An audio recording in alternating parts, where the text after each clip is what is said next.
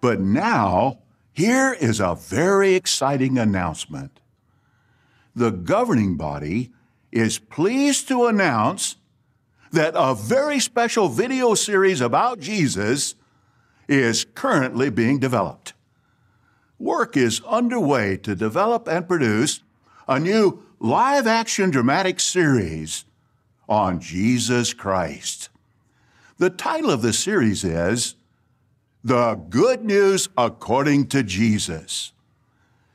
This series will combine the strengths of all our preceding research and study tools with the power of the moving image, and will enable the viewer to gain an even deeper understanding of Jesus' life and ministry, which in turn increases our knowledge of Jehovah.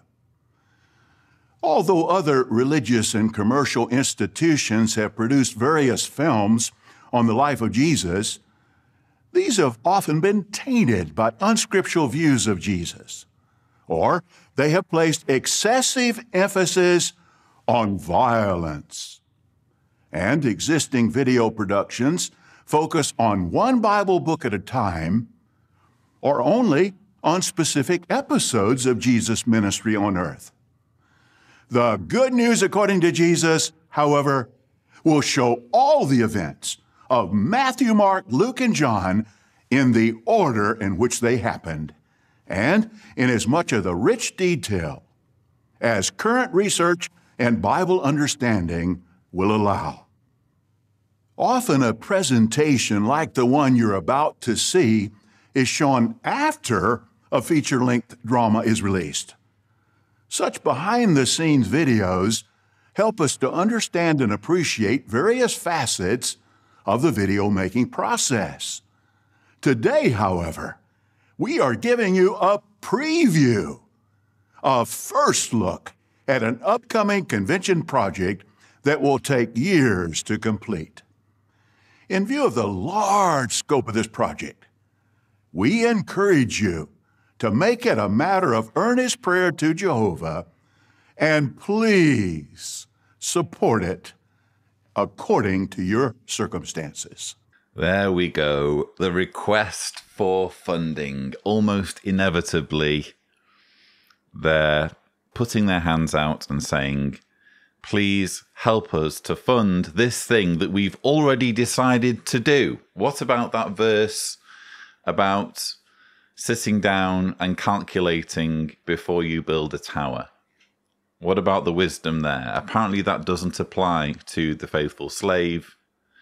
They just go ahead and do things or produce things or build things irrespective of whether they have the funds available or not, so that they release something or announce something immediately followed by, oh, please make this a matter of prayerful thought as to whether you can support this according to your circumstances. But yes, here we have confirmation of what I already divulged on this channel, if you remember, on January 1st of this year. Another thing is that there will be apparently a series of live action videos produced about the life of Jesus based on the stories from the Gospels. So, yeah, not quite sure what that's going to look like, how that's going to work. But apparently we're going to get someone playing a live action a live action Messiah. Wonder who got that privilege. And they better be super tight when it comes to their spirituality, because you do not want that person waking up. Indeed. So yes, I filmed that on January 1st based on a tip-off, a leak from a Bethel insider. And it's nice to have that piece of information validated. I now know that I can trust my Bethel insider. So that's good to know. But yes, very interesting. A live action Messiah. Who are they going to pick to play the role? Will that person ever end up waking up and, who knows, joining me on the channel or producing their own apostate content? I did find it interesting. Well, a few things were interesting there. They talked about videos or movies based on Jesus created by other religious and commercial institutions, and they slammed these for unscriptural views of Jesus or placing excessive emphasis on violence. Interesting that Stephen Lett should be saying that, given the fact that it was he who, in the May 2020 JW Broadcasting episode, had to defend the organization's own dramatic videos for their excessive violence after concerns were raised by parents, by Jehovah's Witness parents, who have felt sufficiently concerned about this, about the levels of violence in Jehovah's Witness video propaganda, that they've written into the headquarters and forced the organization onto the back foot so that Stephen Lett had to defend the levels of violence in JW propaganda. And then Tony Morris has doubled down and done exactly the same thing, defended the organization's use or portrayal of violent acts of judgment, essentially saying, we know better than you do, Jehovah's Witness parents. We know what's best for your children.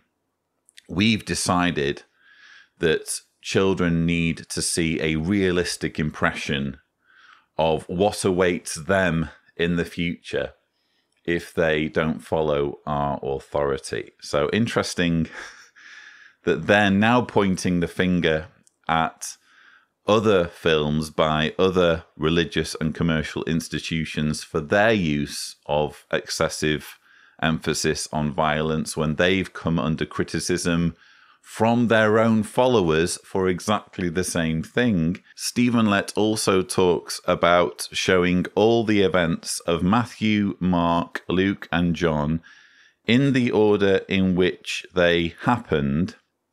Well, even those books can't agree exactly on the order in which things happened, as I'm going to come to, and in as much of the rich detail as current research and Bible understanding will allow. I think that's a very careful use of words. Interestingly, Stephen Lett says nothing about Bible scholarship.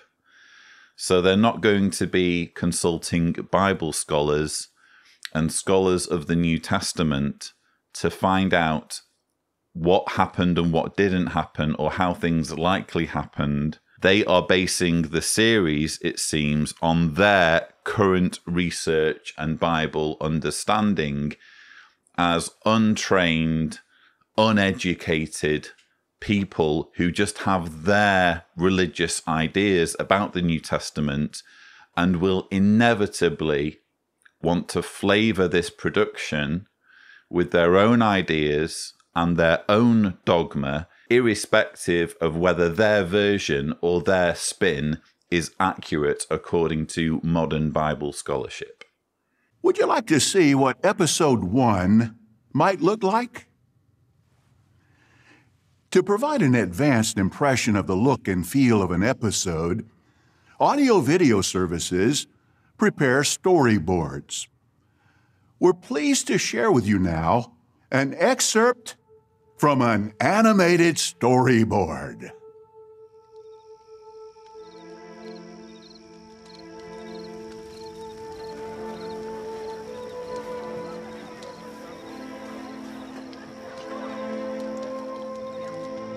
Assuming that he was in the group traveling together, they went a day's journey and then began to search for him among the relatives and acquaintances.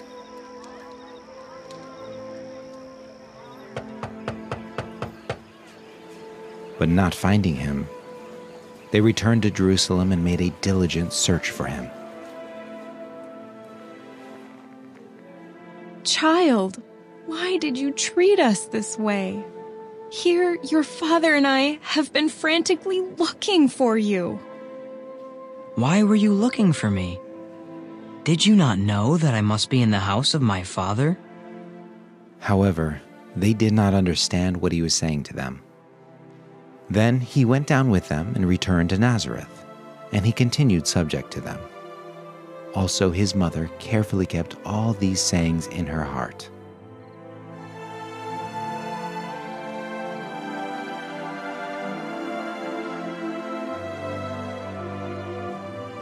And Jesus went on progressing in wisdom and in physical growth and in favor with God and men.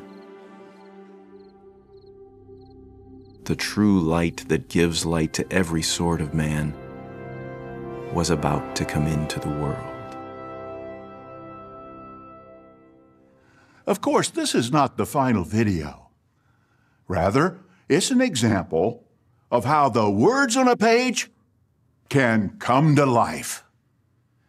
Preparing simple, basic drawings to convey the idea of a video is one of the early visual tools used during the approval process. The animatic review is a very early milestone for the visual storytelling. It's really difficult to take this guy seriously. I mean, he's so over the top, isn't he? Everything has to be done in this super melodramatic way. It's very difficult to read into him any level of sincerity when you're watching him talk. Again, how do you square the circle if you're one of Jehovah's Witnesses? It's one of those things where, looking at things from the other side now, you wonder how Jehovah's Witnesses could possibly take Stephen Lett seriously when he is so over the top with his gestures and, frankly, talking down to his audience. Yes, we get it. It's an animated storyboard. It's not the final product. You've already made that clear. And then he repeats himself afterwards, just assuming that his audience won't have heard the first time or will be jumping to conclusions or forgetting, I guess, what he said the first time. But yes, an animated storyboard first look at what the first episode of the Good News according to Jesus is going to look like. They're going to discuss the story of Jesus being found by his mother at the temple, speaking to the religious leaders there and impressing everyone with his knowledge. That will be episode 1 of this new project. But how has the project been developed? What direction has the governing body given for bringing events in Jesus' life to the screen? So first of all, the governing body approved the concept of producing a production like this. But there were some questions. How do you do it? So 3 options were given to the governing body. The first option was for us just to have a theatrical stage production, similar to what we'd already done. The second set of options involved having a narrator speak and just read the sections of scripture, and in the background to have acting, but not actually to have Jesus speaking or those involved with Jesus speaking. And then finally, the third option, which is of course the hardest and involves a lot of work, is to do a real life drama. So we were interested to see how the governing body would feel about this. And what a joyous time it was to see the brothers say, we want the best for the brotherhood.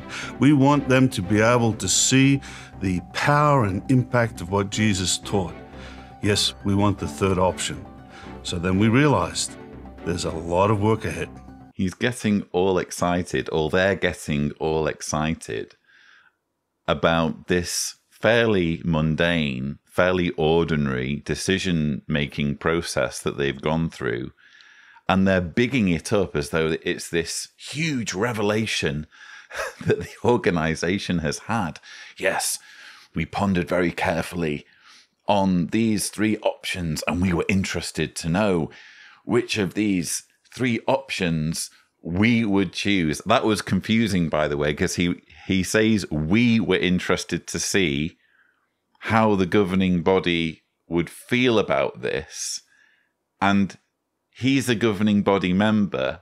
So when he says we, what is he referring to? I think he is referring to the teaching committee, because the governing body is subdivided into 6 different committees. And the committee that has the most input on video propaganda is unquestionably the teaching committee, which 3 governing body members, at least, Stephen Lett, Jeffrey Jackson, and Tony Morris, are all on. So I think when he says we were interested, he's referring to those other governing body members on the teaching committee who were perhaps wondering which of these 3 options the governing body would decide on. Again, they're making this huge song and dance about something that's actually very uninteresting and tedious. But what confused me was he goes through the 3 options. He says the first option was a theatrical stage production similar to what we'd already done. I'm guessing he means the same thing as what we've done with the Hezekiah drama, the Nehemiah drama, the Jonah drama. That's what I'm thinking. Then he says, we could just have a narrator speaking and enacting what the narrator is saying without there being any dialogue. And then the third option sounds like the first option. He says a real life drama. Well, a drama by definition is not real life, so that's a bit confusing. But it sounds like the third option is pretty much the first one. So maybe I'm just misunderstanding something, or maybe Jeffrey Jackson has just poorly communicated what these 3 options are. In any case, it's all fairly mundane and straightforward, not something to be getting all excited or jumping up and down about, but they make it sound as though this is a huge deal, and their objective is to convince Jehovah's Witnesses that Jehovah's guidance, Jehovah's Holy Spirit, is behind this creative process.